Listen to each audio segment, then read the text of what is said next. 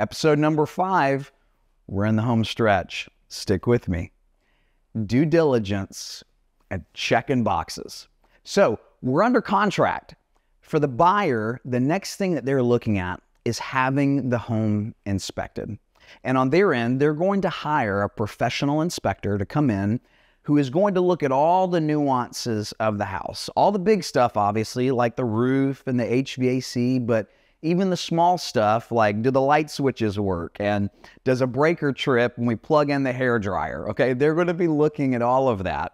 And once they have that report, they're going to send it over to us on the listing side of things, along with, hey, this is the things that we'd love for you to fix before we get to closing.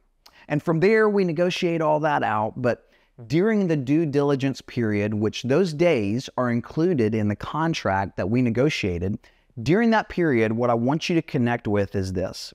The buyer can leave the contract for literally any reason during due diligence with no recourse, no penalty. They can just walk. And so, as the seller, we're keeping that in mind as we not only evaluate their requests, but as well as we take additional showings in the process to hopefully find a backup buyer in case our current buyer says, hey, sayonara, I'm going to move on.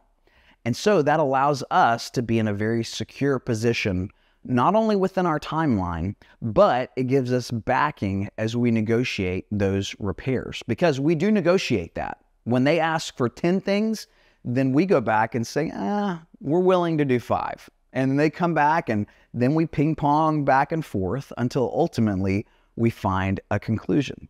But during that due diligence period, we work all of that out and we come to agreement.